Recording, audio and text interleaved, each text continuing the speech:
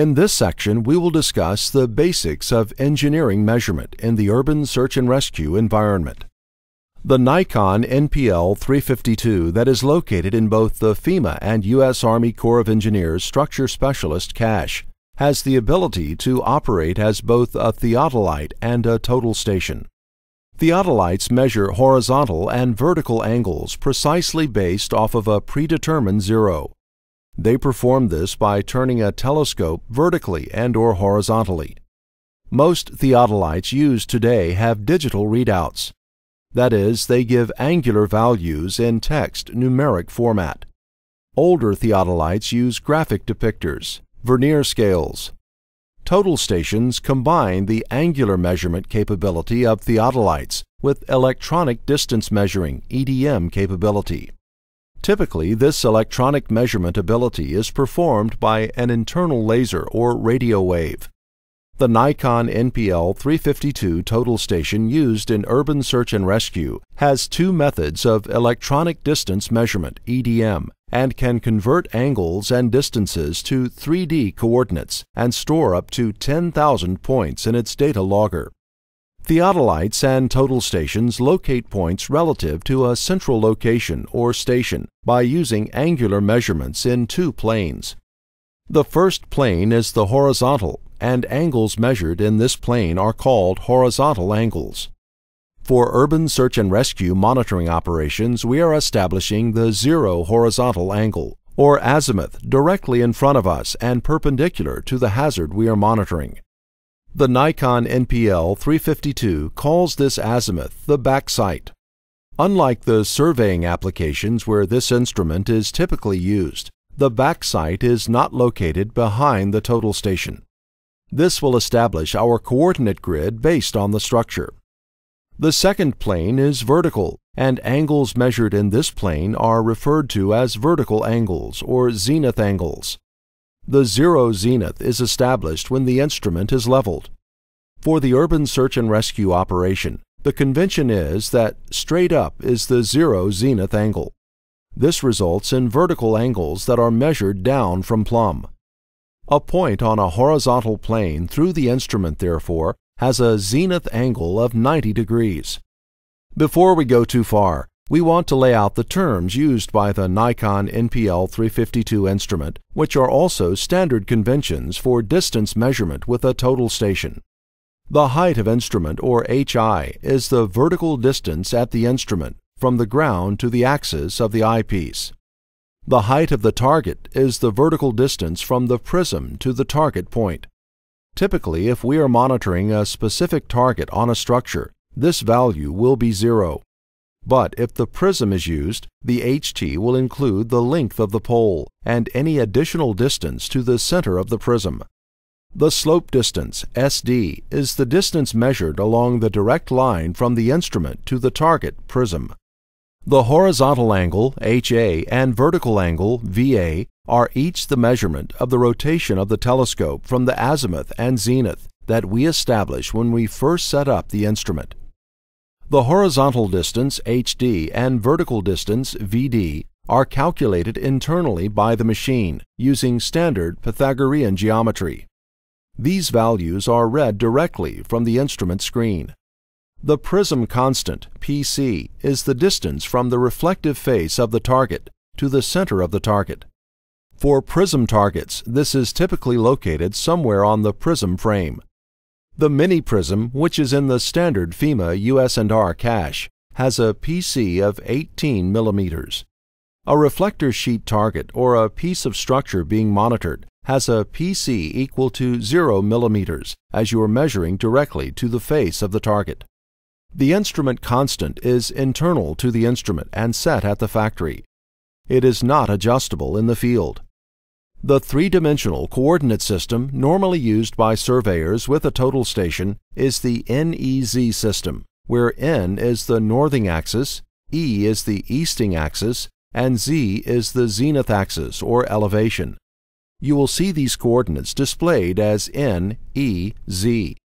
But we want to follow the typical right-hand rule convention used by structural engineers, which is XYZ coordinates.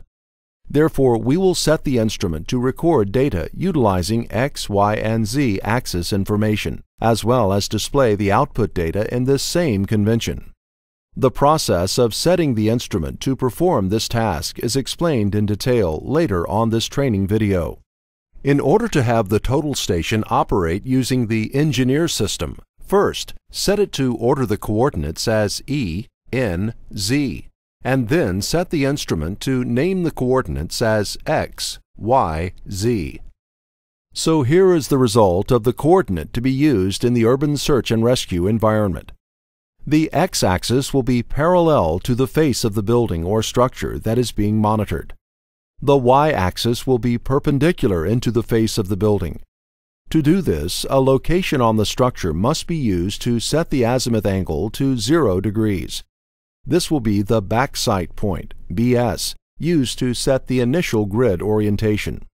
If the structure being monitored is damaged, then the structure specialist needs to make the decision to identify a BS somewhere perpendicular to the structure. The Z-axis will represent the elevation above the XY plane. As discussed in the note-taking lesson, there are several abbreviation conventions used in the operation of monitoring a hazard in the urban search and rescue environment. The 4 required point types are instrument point, or IP, which is the location of the instrument; back sight, or BS, which is the location perpendicular to the building that establishes the 0 azimuth angle; monitoring point, or MP, which is the point that is being monitored; and control points, or CP, which are used to validate and re-establish the grid coordinate system. It is important to note that all of these points need to be visible from the IP location in order to effectively carry out the monitor plan. As stated in the note-taking lesson, it is also best to identify control points that are farther apart rather than closer together. This will help the instrument triangulate new locations with more accuracy, re-establishing the grid coordinate system after relocating the instrument. Here is a brief description of the coordinate system that will be used for monitoring plans in the urban search and rescue environment. When initially setting up an instrument location, we are going to give this point assumed coordinates of X, Y, Z equal to 1,000, 100, 10 respectively. Having this difference will help the STS quickly translate a change in coordinates to a direction of movement. Once an instrument point IP is established, we must remember that we have been tasked with determining displacement of a specific hazard, and the rest of the team is waiting for a report from us. Therefore, we need to immediately measure and record the monitor point data to establish the baseline for displacement. Once the initial MP data has been recorded, provide protection to the instrument from contact with personnel or objects on the site. Then go back, measure and record the data from your MP again. Once you have 2 consistent MP data recordings, you can start to establish reference or control points within the grid coordinate system. These control points will help validate the grid coordinate system and will help when relocating the instrument by becoming alternative IP locations or validating a new location within the grid coordinate system. This will enable you to quickly move the instrument while still providing the displacement data that has been requested. Here are some of the primary sources for error in a monitoring plan. The instrument height, HI, the height of the target, HT, and/or the prism constant, PC, have not been entered correctly. Instrument or the prism is not set directly over a point. Sighting of the control or monitor points is off somehow. The instrument has been somehow moved from its original location. Finally, in setting up the total station at a disaster, we must always remember the needs of our client, the rescue teams. Immediately after leveling the instrument, we should sight the critical monitoring point or points in order to determine if they are currently moving. After it is known that the points are not moving and the structure is, at least temporarily, at rest, we should then turn on the total station and establish our grid. Following that, we can establish the additional reference points that will make our setup more complete.